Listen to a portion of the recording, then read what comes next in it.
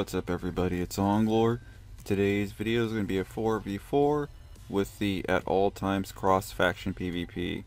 I'm getting used to it. It's patch 5.9.2 and yeah, I'm already missing the days of imps versus pubs, but it is what it is.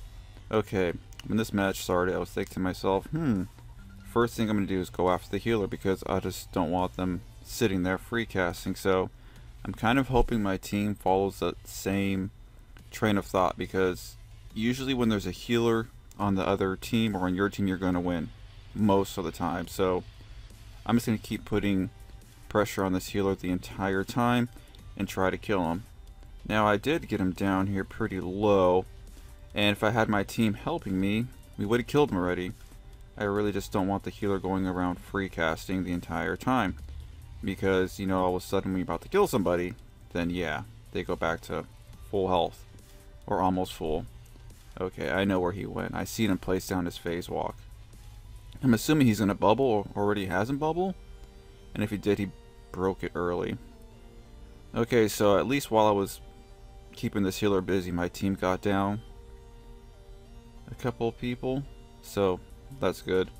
It's just still weird to me looking at my team and seeing a gunslinger on my team, since it's not Odessa and Proven Ground. But yeah, it seems the matches of late have been either a beatdown or you lose really quick. There haven't been too many close matches, so yeah, that's kind of changed already.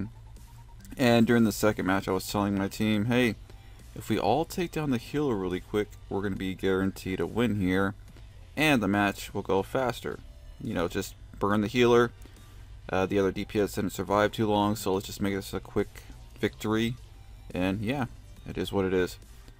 Okay, so I led the first round in damage. I'm hoping I'll lead this round in damage as well, just because I'm going to focus my attention the entire time on the healer and, you know, throw out an AoE stun, or if I have to, a taunt here and there. But it seems like this team can handle themselves pretty decently. I wasn't paying too close attention of what their DPS was doing, because I'm just focused on getting this damn healer down. And he's on the other side this time. So at least one person listened to me. And, you know, we're going to try to hopefully get down this healer quickly. Ah, damn it. At the last second here. Okay, so, yeah, this person's a merc. So, yep, there goes the first of many times you have to kill him. So, yeah, it is what it is. Okay, I'm gonna go look for that.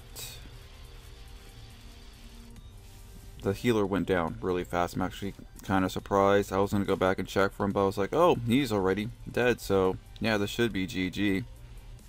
I think the last person that'll be alive on their team will be the merc. I'm going to assume. Okay, there's a couple alive still. One of our teammates got defended, but these two are really low. One vengeful slam should like take them both out.